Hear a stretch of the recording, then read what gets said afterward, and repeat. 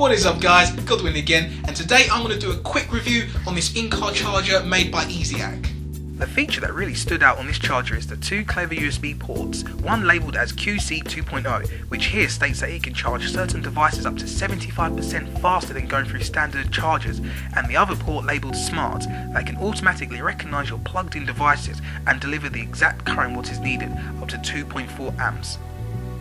Right, so with the specs out of the way, I'm going to go try this out in my car.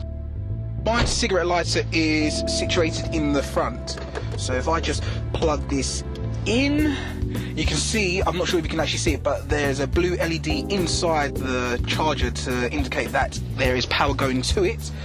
And if I just plug in my iPad,